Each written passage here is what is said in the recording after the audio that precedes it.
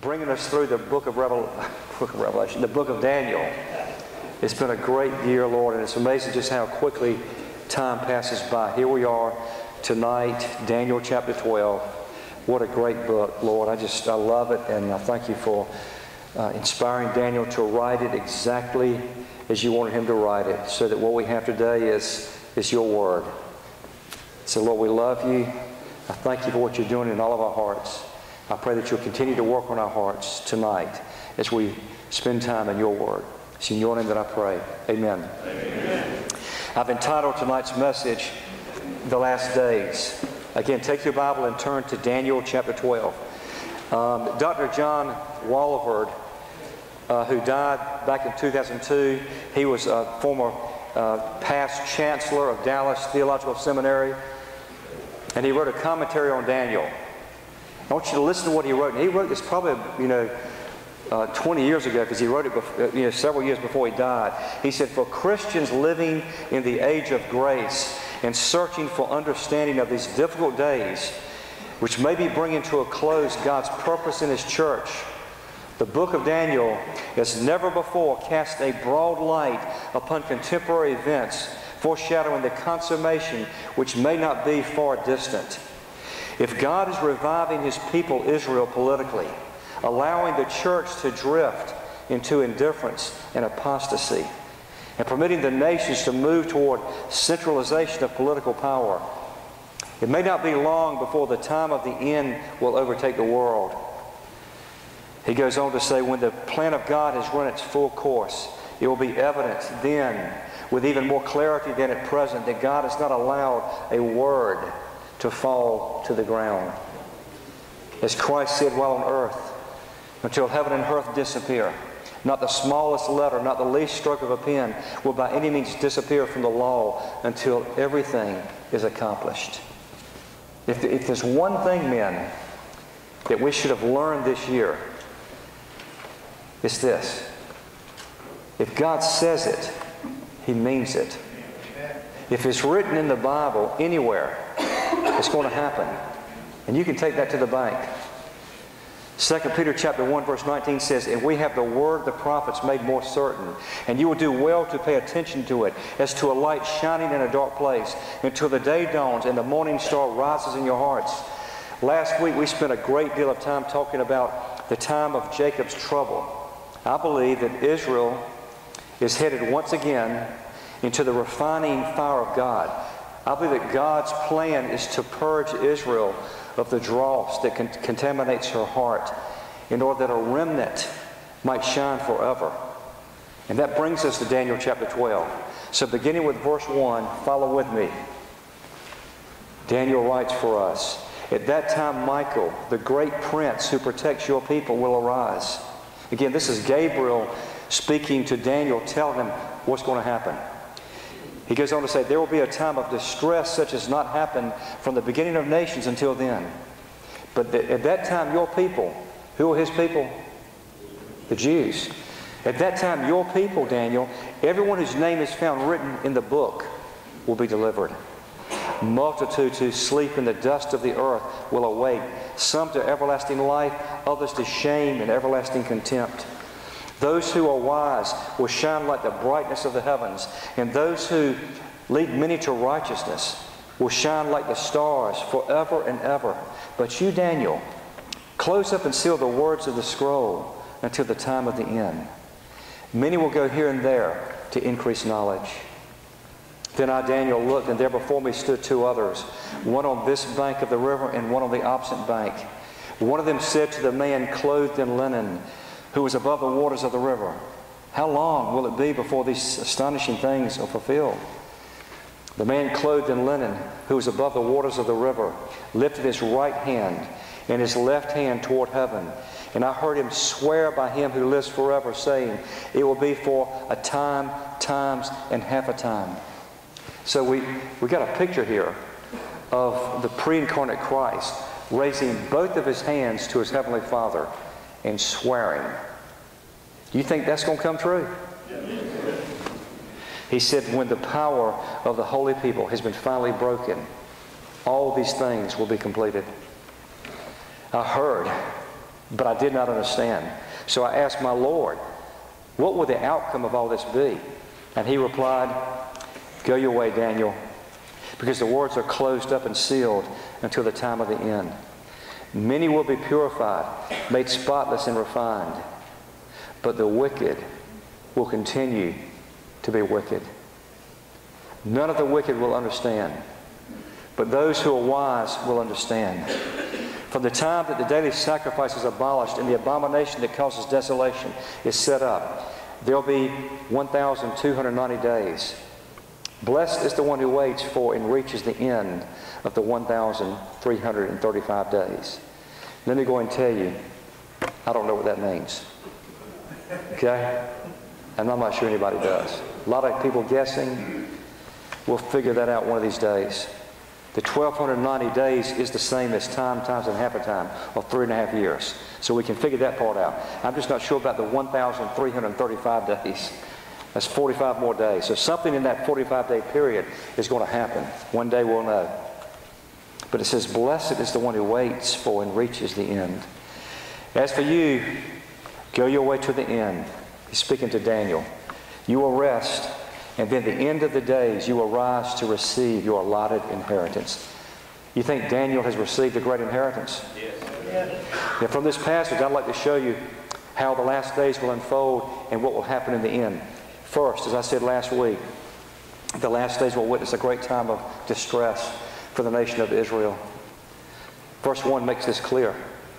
Gabriel informs Daniel that the end will be a time of great distress for his people, the Jews. It will be worse than anything the world has ever witnessed. Jesus said in Matthew 24, verse 21, for then there will be great distress, unequaled from the beginning of the world until now, and never to be equaled again. Jesus went on to say, if those days had not been cut short, no one would survive.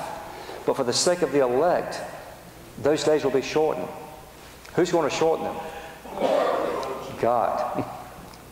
I personally believe another Holocaust is on the horizon. It will be far worse than the one brought upon the Jews by the Nazis, which is hard to imagine.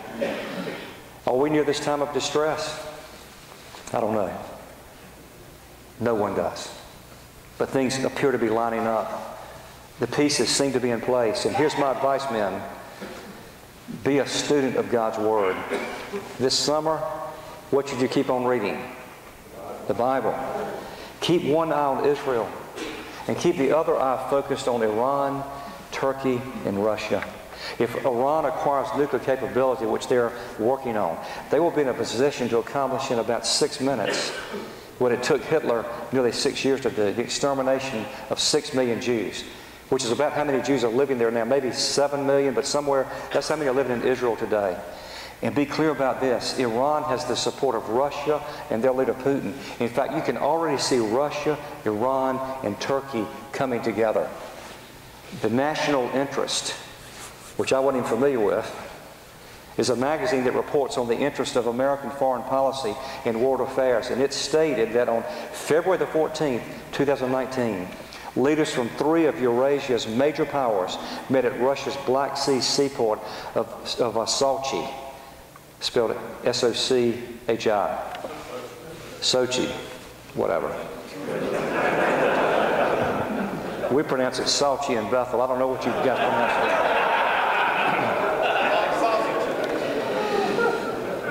Anyway, they met there at this place that I can't pronounce to discuss Syria. In attendance were the host, President Vladimir Putin, Turkey's President Erdogan, and Iran's President Hassan Rouhani.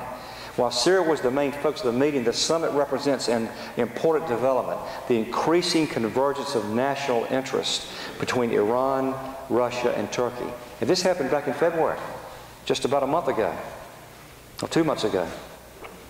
So I believe that God's prophetic clock, which is not moving right now, is about to start ticking. The end is approaching. And at some point in the future, an evil leader, according to Scripture, will arise. And it appears that he will lead a coalition of Muslim nations. And they will invade the beautiful land of Israel. And if that happens, Israel will pass through the fire once again, and many Jews will be killed. However, a remnant will survive. Look at verse 1 in Daniel, chapter 12, verse 1. It It says, at that time Michael, the great prince who protects your people, will arise. There will be a time of distress such as not happened from the beginning of nations until then. But at that time, your people, again, he's talking about Daniel's people, the Jews, everyone whose name is found written in a book will be delivered. The prophet Zechariah was born in Babylon during the time of the exile, about the same time as Daniel lived. And he was among those who returned to Judah in 538 BC. In the last 3 chapters of the book of Zechariah, chapters 10, 11, and 12, concern the time of the end. They're fascinating. I wish we had time to read them tonight. I believe that these 3 chapters are talking about the time. I think Zechariah is looking into the future just like Daniel did and just like John did on the island of Patmos. And he's seeing the second coming of Jesus Christ. And I believe that Jesus will be returning to defeat Israel's enemies, to purge Israel of its sin, to establish His everlasting kingdom on earth, and then to judge the nations. Listen carefully to the words of this great prophet from Zechariah chapter 12, verses 1 through 6. It's in your outline. Zechariah writes, "This is the word of the Lord concerning Israel." So whose word is this? It's God's word. He says, "The Lord who stretches out the heavens, who lays the foundations of the earth, and who forms the spirit of man within him, declares, I am going to make Jerusalem a cup." The cup in Scripture always contains the wrath of God. So He fills up this cup, then He pours it out. I'm going to make Jerusalem a cup that sends all the surrounding peoples reeling. Judah will be besieged as well as Jerusalem on that day. Remember that expression we've been talking about, the day of the Lord. On that day, when all the nations of the earth are gathered against her. Against who? Israel. I will make Jerusalem an immovable rock for all the nations. All who try to move it will injure themselves. Israel has got Michael and God protecting her. On that day, I will strike every horse with panic and its riders with madness, declares the Lord. I will keep a watchful eye over the house of Judah, but I will blind all the horses of the nations. Then the leaders of Judah will say in their hearts, the people of Jerusalem are strong, because the Lord Almighty is their God. Now keep in mind the symbolism in Scripture. So I don't think they're really talking about literal horses. I could be wrong, but I believe this is a description of the end. The Antichrist will lead this coalition of nations against tiny little Israel. But Israel will be an immovable rock. Why? Because God is watching out for Israel. Verse 4 says, on that day I will blind all the horses of the nations. Now I'm speculating here, but I wonder if this prophecy has something to do with Israel's technological capability to literally blind their enemies' satellites and advanced radar systems, which have incredible surveillance capability. I don't know, but that's what I'm speculating here. Perhaps this, if advancing armies are suddenly blinded, they'll be rendered helpless. Perhaps this verse explains, or this helps explain verse 4, when it says that on that day I will strike every horse with panic and its riders with madness. Imagine flying a military bomber with no radar capability. Just think about trying to land a plane without radar. Or driving a tank whose radar suddenly fails. Regardless of what actually happens, the Lord is keeping a watchful eye over Israel for their physical protection. Moreover, God is even more concerned about their spiritual protection, which is why He will bring them through the refining fire once again. Have you often noticed that God has to bring us through the refining fire to do something spiritual with us because we're so stubborn? The Bible says that the Jews are a stubborn and obstinate people. But we all are we not? When someone comes up to me and says, Russ, how come the Jews don't believe? Do you know what I say? How come the Gentiles don't believe? There are a lot of Jews who believe. And there are a lot of Gentiles who don't believe. We're all stubborn. Zechariah 13, verses 8 and 9 seems to address how the Lord is going to bring them through the fire. In the whole land, declares the Lord, in the whole land of Israel, 2/3 will be struck down and perish, yet 1/3 will be left in it. This third I will bring into the fire. I'll refine them like silver and test them like gold. And then look what they will do. They will call on my name, and I will answer them. I will say, they are my people. And they will say, and they're going to be looking at Jesus, the Lord is our God. I personally believe that 2/3 of the Jews living in Israel today will be killed in the next major war in the Middle East. That means millions of Jews are going to perish, many of them without Christ. However, the remaining 1/3 will survive, and this remnant will be purged of its sin when they cry out to Jesus. Zechariah 12, verse 10, seems to address this. It says, and I will pour out on the house of David and the inhabitants of Jerusalem a spirit of grace and supplication.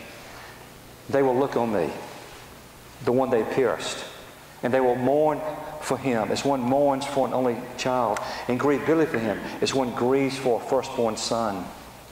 Who is Zechariah talking about? This one that was pierced. Jesus. The Apostle Paul writes in Romans 11, 25 and 26, I do not want you to be ignorant of this mystery, brothers, so that you may not be conceited. Israel has experienced a hardening in part until the full number of Gentiles has come in, and so all Israel will be saved. Right now, when you look at all the Jews in the world, they've experienced a hardening in part. And what that means is that many and most of the Jews do not believe that Jesus is the Messiah. But a lot of them do. I mean, Joel Rosenberg, Lon Solomon, who's the pastor that got saved on the street, Franklin Street in Chapel Hill by a street preacher. Stan Telson wrote a book called Betrayed. These are just three. Marty Getz is a classical pianist that I've brought to Raleigh to play before. These are all Jewish people. Jason Goebel, who I bumped into in Jerusalem, he was in seminary with me. These are all Messianic Jews. And you know what they're doing? They're busy taking the gospel to their people, the Jews. That's what the ministry Chosen People Ministries does, which is, I think, based out of Charlotte. There are ministries right now that are taking the gospel even out on the streets of Jerusalem.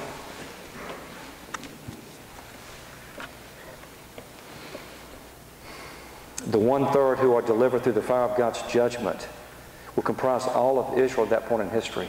This 1/3 will be the only Jewish survivors of the coming war about to break out in the Middle East. And they will in unison call out to Jesus and say, the Lord is our God. And in that moment, they will all be saved. That's what Paul is writing about, I believe, in Romans when he says, and all Israel will be saved. He's not saying that all Jews are going to be saved. He says this remnant is going to be saved. Because what is happening right now, men, is the gospel for the last 2,000 years has been going out to the Gentile nations. The Apostle Paul was the apostle to the Gentiles. That's why you're sitting here tonight, largely because of the Apostle Paul. But at some point, when the full number of Gentiles has come in, you remember God measures things. He measures sin. He's also measuring the number of Gentiles who are saved. And at some point, only God knows when the last Gentile has believed, the gospel is going to go back to where it began, back to the Jews. And who will be saved? Those whose names are written in the book of life. What is the book of life? This book is mentioned all throughout the Bible. Next to the Bible, it is the most important book in the world. Revelation chapter 20, verses 12 and 15 mention this book. John writes, and I saw the dead, great and small, standing before the throne, and books were opened. Another book was opened, which is the book of life. If anyone's name was not found written in the book of life, he was thrown into the lake of fire. What is the book of life? It is the divine register of all the saved throughout history. Mike Ellis gave us a great definition tonight. It is Jesus' book, containing all the names of the individuals he purchased with his blood. It is a complete list of everyone who's been declared righteous by God. Those in the Old Testament who lived before the cross, believed by faith in the promises of God that he was going to send a Messiah into the world. Remember Abraham says, and Abraham believed, and it was credited to him as righteousness. Book of life. Those who live on this side of the cross look to the same scriptures and believe in the Messiah who has come. And their names too have been written in the book of life. So the Old Testament believers are looking forward to the coming of Jesus, and we look back to the Jesus who has already come. And so we're all looking to the same point in history, and it's that cross. And by faith, God declares us all righteous. and He writes our names in the Lamb's Book of Life. Has your name been written in the Book of Life?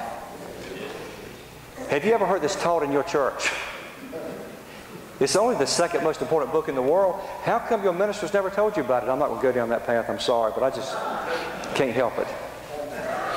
You see, if your name is not written in that book, then guess what? You will never enter heaven. How can you know that your name is written in that book? Receive Jesus Christ into your heart by faith. The last days will witness both a time of great distress, but also a time of great revival for Israel. And secondly, the last days will bring about the resurrection of the dead and the final judgment. Did you know this? Every single person, both believers and non-believers alike, at some point in the future will be raised from their graves. Look at verses 2 and 3. It says, multitudes who sleep in the dust of the earth will awake, some to everlasting life, others to shame and everlasting contempt. Those who are wise will shine like the brightness of the heavens, and those who lead many to righteousness, they will shine like the stars forever and ever. Did you know that everyone is going to be raised from the dead one day? Everyone. Those who rejected Christ, who refused God's grace and mercy, who stubbornly live their lives as if there's no God, will find themselves standing men before the great white throne where Jesus will be their judge. Can you imagine what that scene will be like? At that point, that day of grace is over with. Revelation 20, verse 11 and 12 says, and this again is John looking into the future. He says, then I saw a great white throne and Him who was seated on it. Who's seated on it? Jesus. Earth and sky fled from His presence, and there was no place for them. That means there's no place to hide. And I saw the dead, great and small, standing before the throne, and books were opened. Here's what David Jeremiah writes about this judgment. As John sees the great white throne, he sees the dead who die without Christ, the spiritually dead. Their bodies are summoned from the graves and from the sea. Their souls are called from death and Hades to stand before the judge of all the earth. And John says this group will be made up of small and great. That's an expression that appears often in the Bible. And over 5 times this expression appears in the book of Revelation. It's there to remind us that all classes of people will be present from all ranks of the church and the world. There will be many religious people at the great white throne, philanthropists and preachers, miracle workers and lay people. Erwin Lutz, who's another great minister up in Chicago, says this multitude is diverse in its religions. We see Buddhists and Muslims and Hindus and Protestants and Catholics and Baptists and Presbyterians all standing there. We see those who believed in one God and those who believed in many gods. We see those who refused to believe in any God at all. We see those who believed in meditation as a means of salvation, and those who believed that doing great deeds was the path to eternal life. We see the moral and the immoral, the priest and the prophet. What will happen to these religious people, men, when they stand before God? Guys, this is why I harp on this so much. Religion is the greatest tool in the hands of Satan to keep the vast majority of our friends blind and lost. Do you realize that? And I'm not the only one saying this. This is coming from David Jeremiah and Erwin Lutz, 2 of the greatest preachers in America. What will happen to these religious people when they stand before God?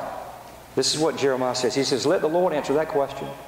Many will say to me on that day, Lord, Lord, have we not prophesied in your name and cast out demons in your name and done many wonders in your name? And then I will declare to them, Jesus says, I never knew you. Depart from me, you who practice lawlessness. Did y'all get my devotion this week? And it's about you have to know Jesus personally to be saved. Contrary to public opinion, believing in your chosen truth does not make it true. There's only one truth, and that's the truth of Jesus Christ. Jesus said, I'm the way and the truth and the life. Believe in that truth or you will not go to the Father. That is what Jesus said in John 14:6. I am the way and the truth and the life. And the part that's left out of a lot of liberal funerals, no one comes to the Father except through me. Do what? That's your version. Your verse. You like that verse? Good, I do too. I think Jesus likes it too. See, man, this is the great judgment that's coming for non-believers. Here's the good news. You ready for the good news? Not a single believer will be standing in front of the great white throne judgment. Not a single believer. Do you know why? Because the people that are standing there are waiting to be condemned. They're waiting for their sins to be judged. Where have our sins been judged? Right there. So here's the choice to the world. Have them judged right there, you get a free pass into heaven. Or have them judged on that day, and you get a free pass into hell. That's really the choice. And it's that simple. If a man from Bethel can understand that, anybody can understand it. Amen. How do I know that no believers will stand at the great white throne judgment? Because the Bible tells me. And because the sins of believers were all nailed to the cross, and there they were judged. All believers stand forgiven. And they are also very much alive. That's why it says the dead are summoned to the great white throne. They're dead because they're not in Christ. The only ones standing at this throne of judgment are the dead. Paul writes about the legal condition of believers in Romans 8:1 when he says, therefore. And the word therefore is pointing back to Romans 1-7, where he's walked us through. We did this study a few years ago. He's told us what it means to be a Christian without being religious. It has nothing to do with religion. It has everything to do with a relationship with Jesus Christ. And so when you figure that out and you receive Jesus into your heart by faith, men, then God declares you righteous. And Paul writes over your whole life, therefore there's now no condemnation for those who are in Christ Jesus. Do you know how much condemnation I would get if I hadn't been covered by the blood of Christ? And I'm talking about the stuff I've done as a Christian. I've abused God's grace. But I'm still, because of His unbelievable mercy and grace, I'm still covered by the blood of the Lamb. And I know when I die, there won't be a condemning judge there. There's going to be a welcoming Savior. Like the father of the prodigal saying, welcome home, Russ. Do you guys been able to hear that? Welcome home. And just believe. Now, there's a place where we're going to be judged. But I wouldn't call it a real judge. Well, I would call it a judgment, but it's a good kind of judgment. Believers, we will also be raised from the dead. And we're going to be given bodies that will be changed in the twinkling of an eye.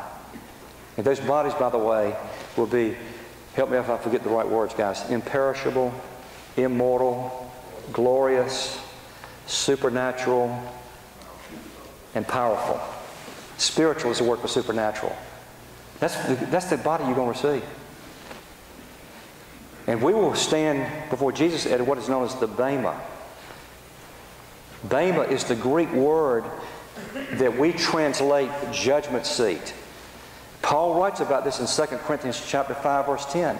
He says, for we must all appear before the judgment seat of Christ. Why? That each one of us may receive what is due us for the things done while in the body, whether good or bad. I think that good or bad simply means eternal or temporal, because there's no condemnation.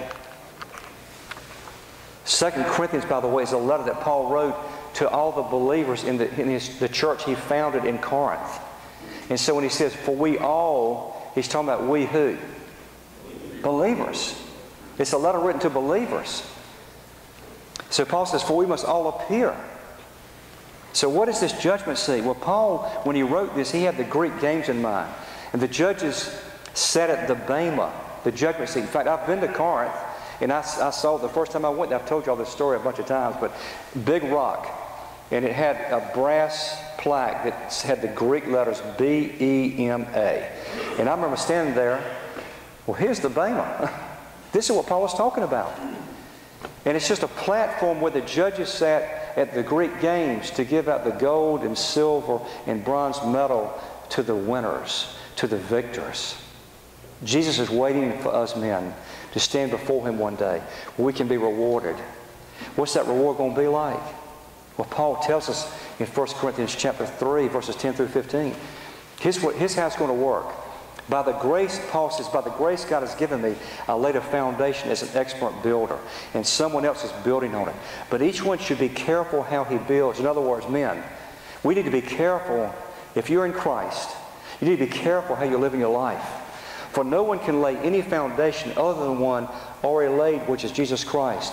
If any man builds on this foundation, in other words, if any man lives his life based on your relationship with Jesus, using gold, silver, costly stones, wood, hay, or straw, his work will be shown for what it is, because the day, that's that expression again, the day of God's judgment will bring it to light. It will be revealed with fire, and the fire will test the quality of each man's work. If what he has built survives, he will receive his reward.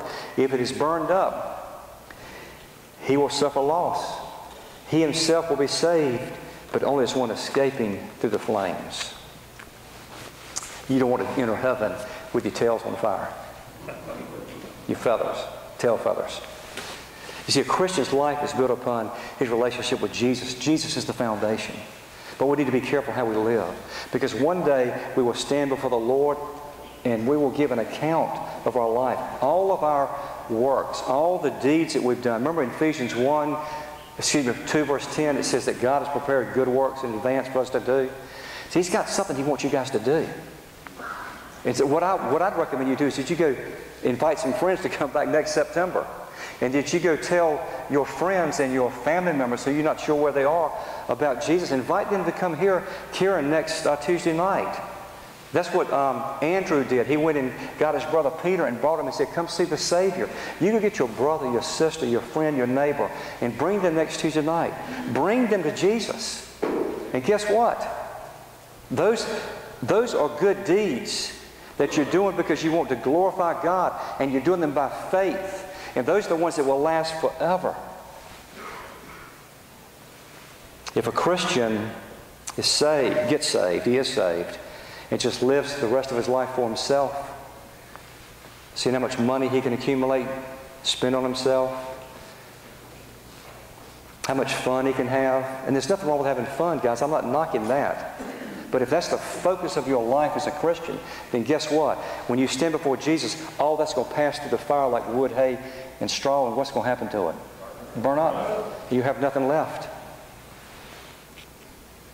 Verse 3 says, those who are wise will shine like the brightness of the heavens, and those who lead many to righteousness like the stars forever and ever. Where's your first missionary field? Your what? Your family. Your wife, your children, your parents. Where's your next mission field? Place of work, your friends you play golf with. Remember the poem, My Friend, written from the guy who went to your friend that went to hell, and he's writing you a letter back on earth, saying, my friend, I stand the judgment now and feel like you're to blame somehow. You knew the Lord in truth and glory, but never did you tell the story. And now I'm coming to this end. I can no longer call you my friend. Do you want to get that letter while you're walking into heaven and your friend is going to another place?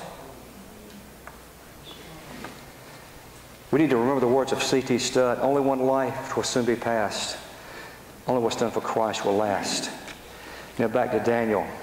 Can you imagine being Daniel at this point in his life? He's now an old man. He's been told about the coming time of trouble for his people, and he's greatly concerned. And Daniel looked to the man dressed in linen and asked him, how long will it be before these astonishing things are fulfilled? And the man clothed in linen said, it will be for time, times, and half a time. When the power of the holy people has been finally broken, all these things will be completed. Daniel heard, but he didn't understand. And so the Lord told his aged prophet, go your way, Daniel, because the words are closed up and sealed until the time of the end. Many will be purified, made spotless and refined, but the wicked will continue to be wicked. None of the wicked will understand, but those who rise will understand. As for you, go your way to the end. You will rest, and then at the end of your days, you will rise to receive your allotted inheritance. Daniel was not told how long it would be before these things took place, but he was told how long they would last. The time of distress that is coming upon the nation of Israel will last 3.5 years. It will be the last half of the tribulation, known as the Great Tribulation. As the birth pains that you can read about in Matthew 24 become more frequent and more intense, many will be saved. But don't you find it interesting that the wicked, those outside of Christ, will continue in their wickedness, and they will not be able to understand what is happening. You want to see something wicked? You watch what is going on right now in the abortion debate. When you've got one, and I'm sorry I keep pounding this. You know what my friend Zach Brady, I've talked to you about him before, who goes and stands at the abortion clinic and tries to save babies. Tonight he stood before the Raleigh City Council. He's texted me this morning. He said, pray for me tonight at 7 o'clock. He stood before the Raleigh City Council to see if they would declare the city of Raleigh a sanctuary for the unborn. I doubt that passed. That's a lone man fighting on the front lines. And I guarantee you, when Zach Brady steps into heaven, he's going to hear 2 words. Well done. Welcome home. We've had the privilege, I'm almost done, this year to study one of the most fascinating books in the Bible. And we've learned a lot about what is coming upon our world. Most of the people that you and I know, some of our family members and many of our friends are clueless. They're just like the people of Noah's day. While Noah was building the ark and warning the people of God's coming judgment, most laughed at him, scoffed at him, and turned a deaf ear. Jesus said in Matthew 24, verses 36 through 42, no one knows about that day or hour, not even the angels in heaven, nor the Son, but only the Father. As it was in the days of Noah, so it will be at the coming of the Son of Man. For in the days before the flood, people were eating and drinking, marrying, and being given in marriage, up to the day Noah entered the ark. And they knew nothing about what would happen until the flood came and took them all away. That is how it will be at the coming of the Son of Man.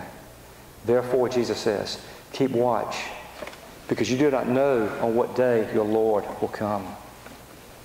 When he does come in, just like Daniel, if you're in Christ, we will rise to receive our allotted inheritance, and we will each stand before Jesus. And so as you leave here tonight, I want this thought to linger in your mind. Are you prepared for that day? Are you ready to stand before Jesus and give an account of your life? If not, why not make sure tonight?